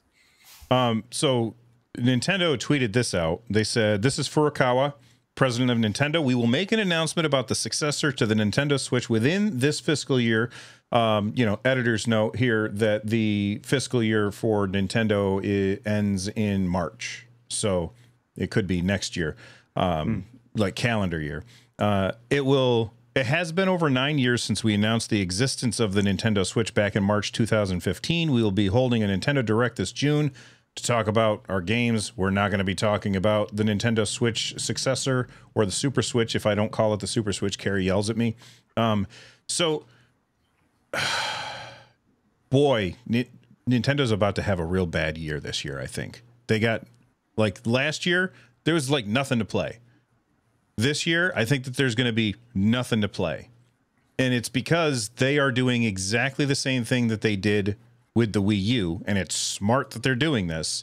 Right. They are holding all of their games back so that they can have that first year banger after banger after banger like they did in 2017 with the Switch, because every single month there was a huge game that would come to the Nintendo Switch, and that's why they sold 142 million units so far. Go ahead, Carrie. I think that, the June conference, I think it might be good for them, because I think they're going to just be talking about all the games that will be coming out like March 17th, 2025. It's what like if they got left? Well, I mean, they're going to have like, the next Metroid Prime 4. So that's been in the wheelhouse for a bit. I don't know. There's a bunch of things that they can just come out with that. Ostensibly, they need launch titles for the Super Switch, right? Right, but they're not going to talk about those.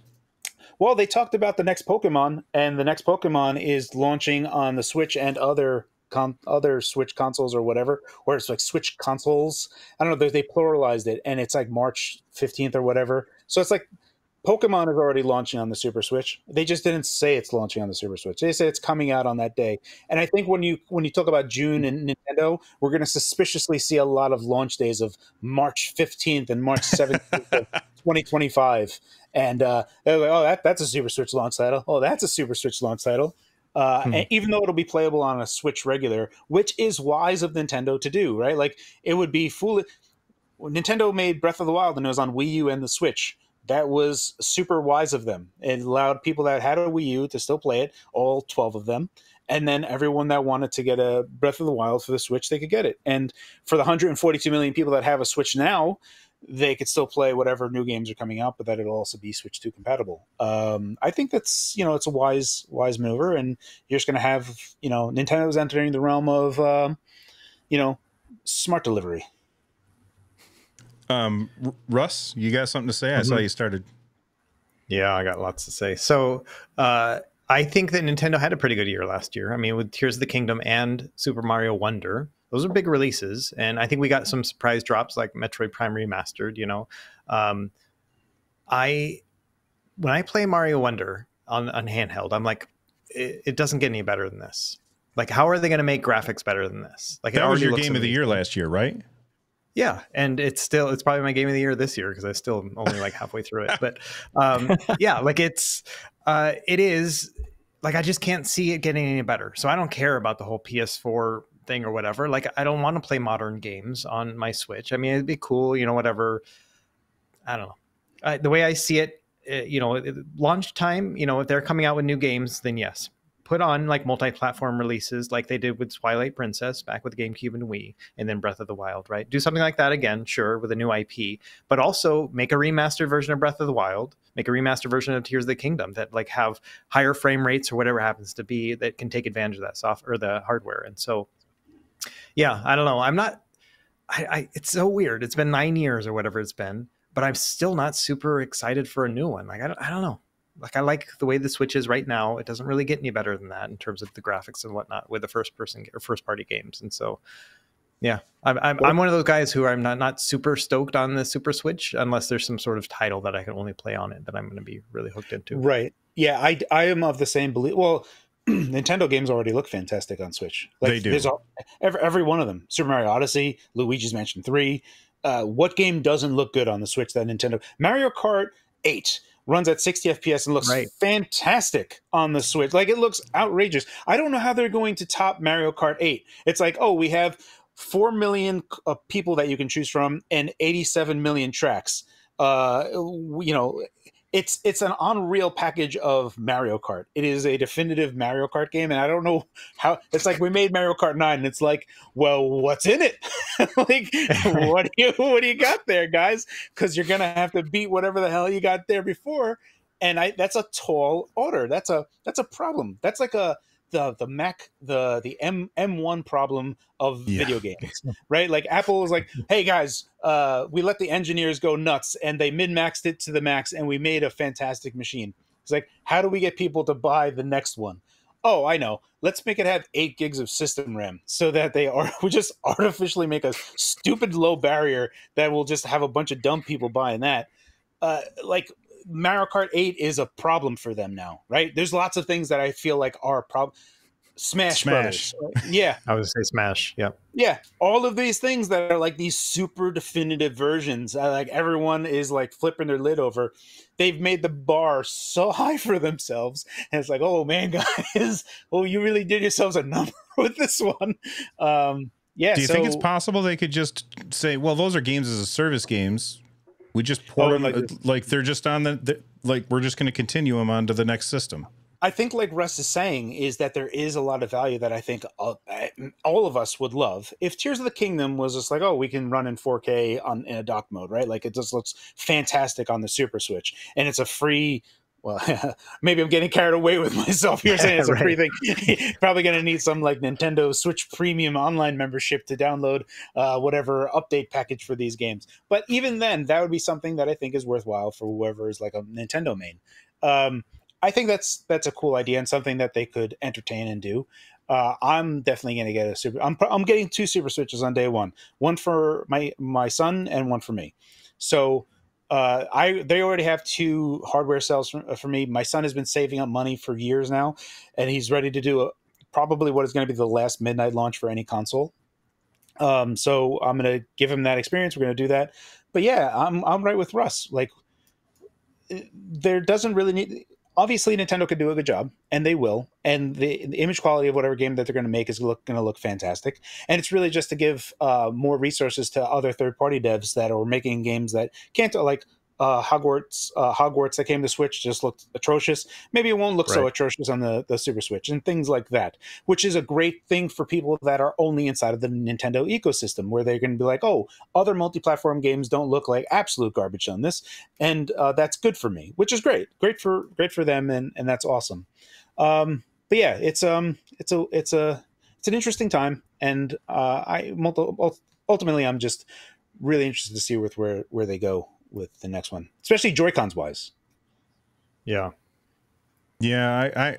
I just feel like they're out of new things to put out on the old Switch, so they need a new Switch so they can be like, all right, here's our new Mario game, here's our new this game, here's the next Animal Crossing, and like putting those things out on the Switch, I feel like isn't going to make a lot of sense. But if they put them out on the next one, then yes.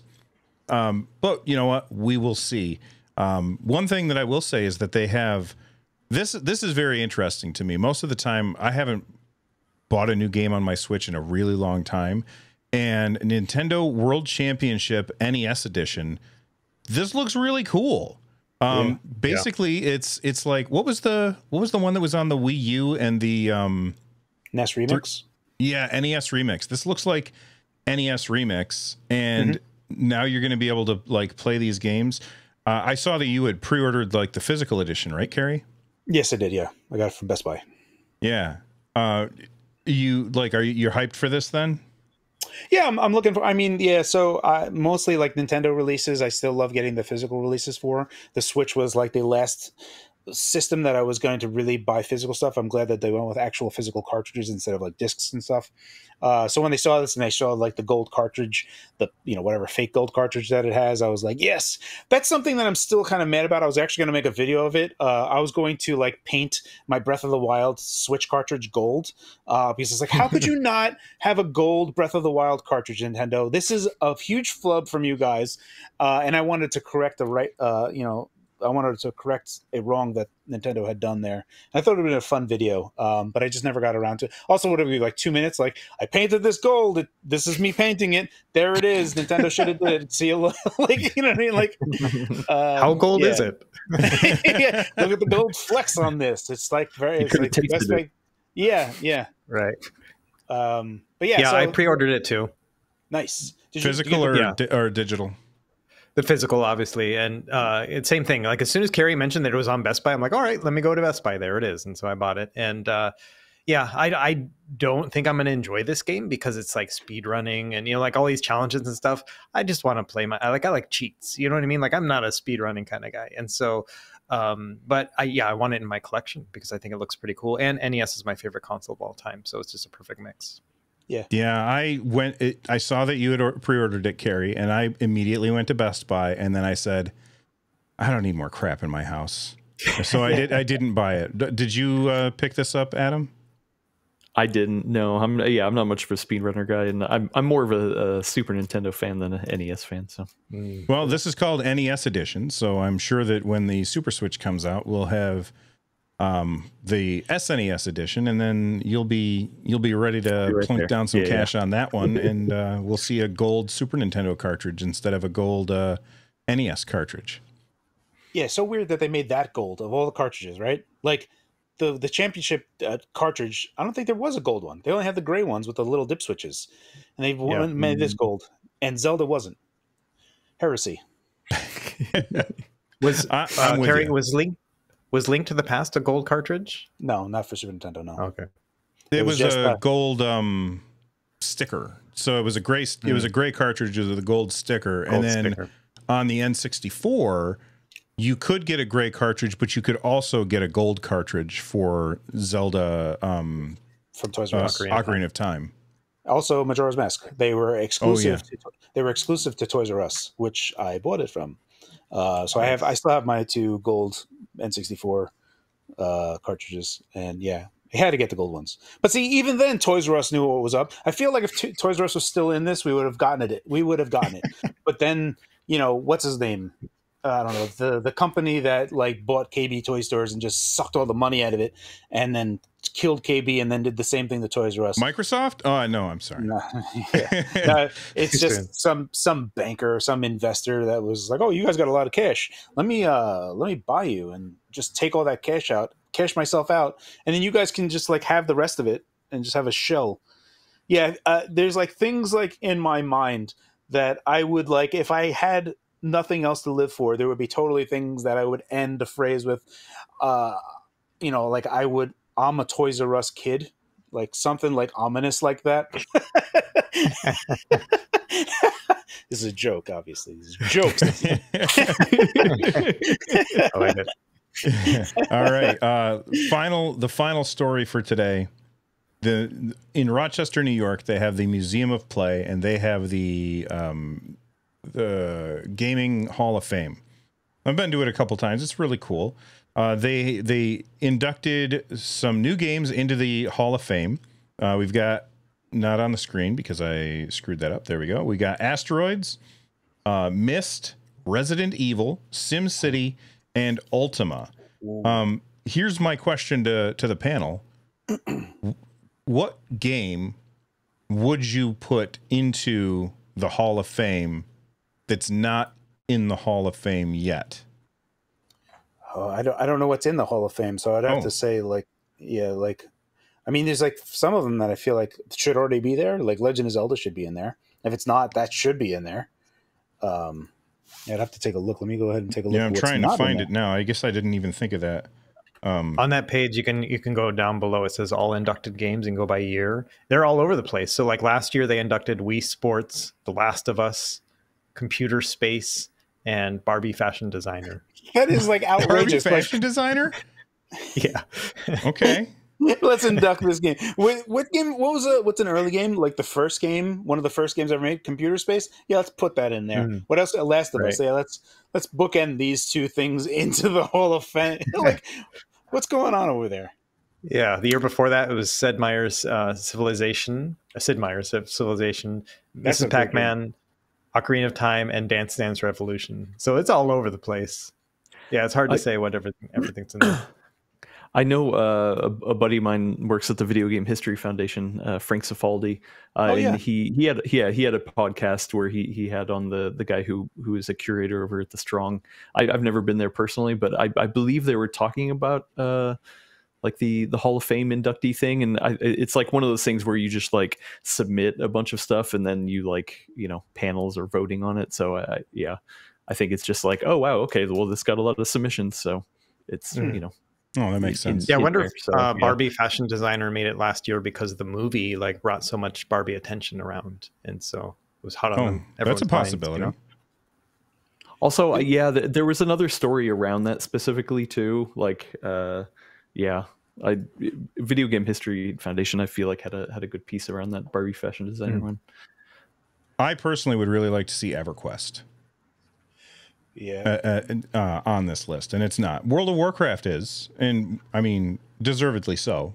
World of Warcraft was this juggernaut in the industry, but EverQuest like kind of kicked off the 3D MMO space, I feel like. So that's one that I would really like to see on there. Yeah, it was a super big one. There's lots of things that I love about EverQuest 2 that no one should ever do in a video game ever, but I really appreciate that they did it.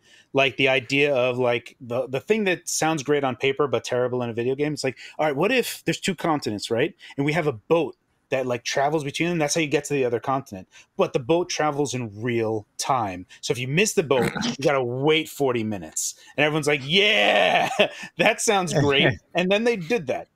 So yeah, I have an experience with this where I made a character.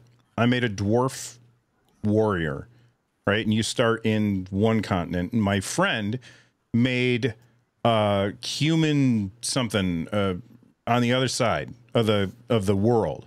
And so we were like, we'll meet in the middle. And so I'm hoofing it through the woods going towards the boat, and people are yelling, the boat's coming, like, and it's in chat or whatever, and I'm running as fast as I can, and I get there just in time to see the boat leave. And I was like, well, whatever, it's fine. This was back when I lived in Hawaii. Russ, lag. Okay. Yeah. So the bus gets there, or the boat comes back after however long, right? I get on the boat. I'm crossing the ocean. I lag out and fall off the boat and end up swimming for felt like hours. I don't know how long I was swimming for. And eventually I just deleted that character and made a new character because there was nothing that I could do.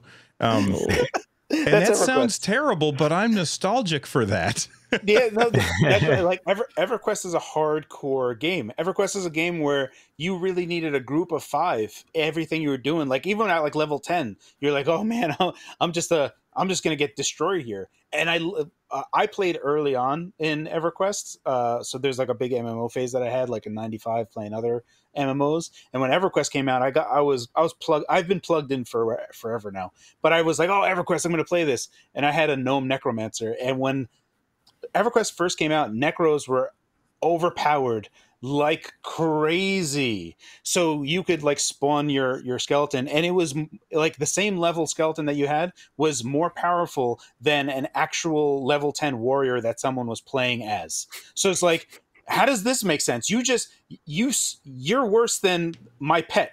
And I also have a bunch of things. The Necro was like way overpowered. Like they had so many different powers. It was like, oh, I'm going to die. I cast Feign Death. And like, ugh. And it's like, oh, I'm not going to die. My pet's going to kill this. And I'm like, wow, I have escape abilities. My pet's a super giant tank. I can dot things. It's like, why am I like the master of everything? And like, it was just the most bizarre. And then it turned out later on that if you gave your pet weapons, because they could wield weapons, and it didn't care what the damage of the weapon was, only the speed of the weapon. So fine steel daggers were the fastest weapon in the game, and they weren't expensive to make.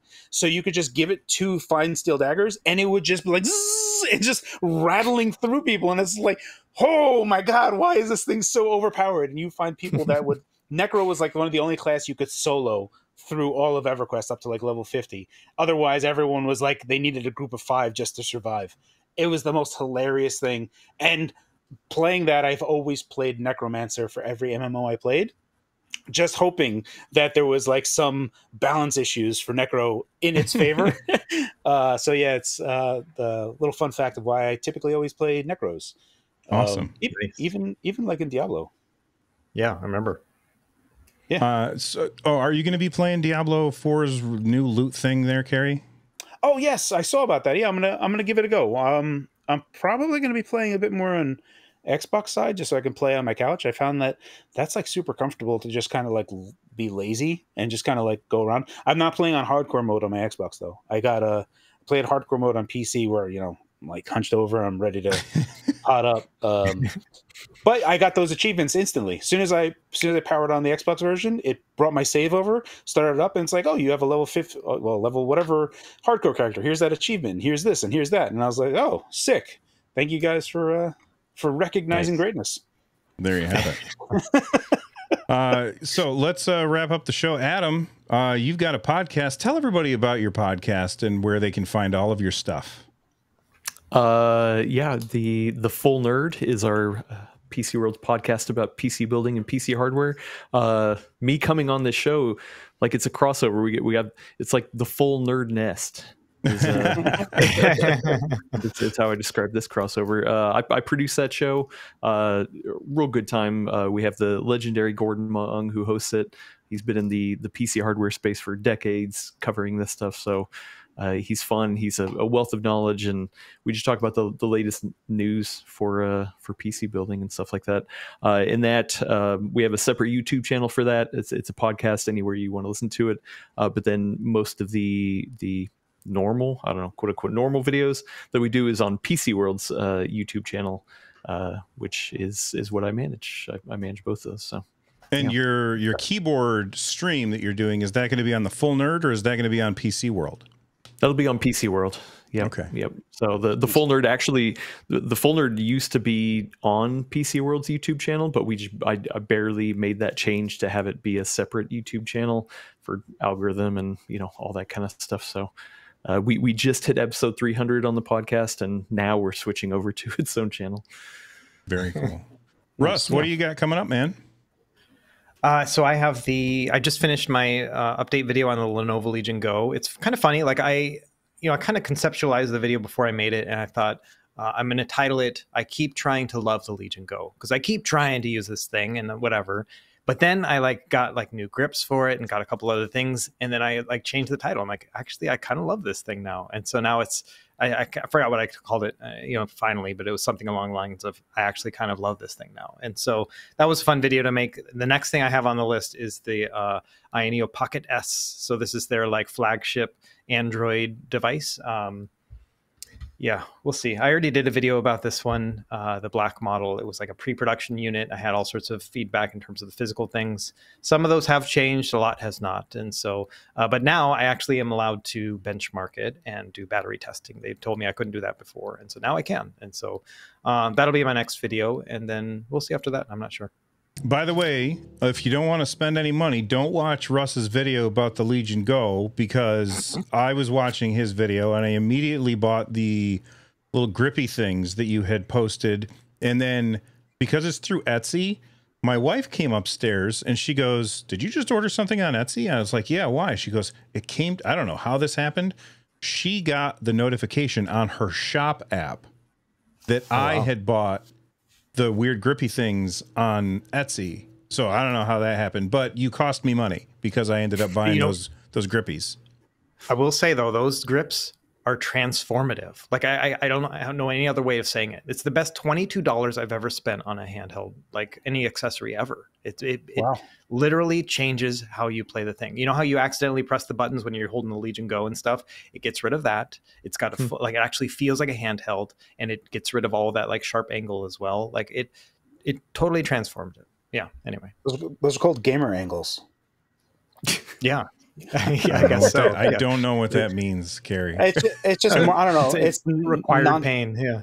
Oh, yeah, required pain. Okay. Well, it's the whole 90s marketing that made no sense. It was just like extreme marketing for gamers for no reason, and all of a sudden, all PC gaming stuff is like hard angles everywhere and like extreme and to the max. And it's like, why why is this happening? Who is in charge of this? Who does Right. this? And it's just like, can't you just make something that like looks nice and feels nice? Does it have to have angles? I call them gamer angles. And That's- LEDs. Yeah, Right. RGBs. Yeah, RGBs went nuts. Everyone, there's a lot of people that do like the RGBs though, and then they kept on just like up in the ante. They're, what if we made software that kind of joins? What if we just make the whole thing so that everything you plug in RGB and it just is this big rainbow that is in unison. Yeah, they went kind of off the wall with RGBs as well. You guys can't see, like, I got a laptop sitting here next to me and it's been flashing for 3 days because I can't figure out how to turn off the stupid RGB stuff, and it just keeps going boom, boom, boom. And every time I sit down to do it, I look through the settings and I'm like, I can't find it, and then I just walk away.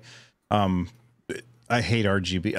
I say that with lights behind me, but that's for like, to make the video look nicer. I just cannot stand when there's RGBs on everything. I love that there's no RGBs on the Steam Deck. Carrie, what do you got coming up?